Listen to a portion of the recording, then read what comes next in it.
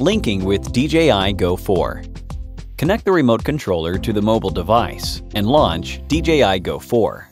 Go to Remote Controller Settings and tap Linking Remote Controller. Tap OK. When the remote controller makes beeping sound and the indicator is blinking blue, the remote controller is ready to link. There is a round hole between the SD card slot and USB port on the left side of the drone. Press the link button with a pen or other tool for about 2 seconds. When the indicator is solid green and the remote controller stops beeping, the linking is successful, and a remote controller linked prompt will be shown in the app. Linking with a key combination on the remote controller. When the remote controller is turned on, press and hold the C1, C2, and video recording buttons at the same time. When the remote controller makes beeping sound and the indicator is blinking blue, the remote controller is ready to link. There is a round hole between the SD card slot and USB port on the left side of the drone.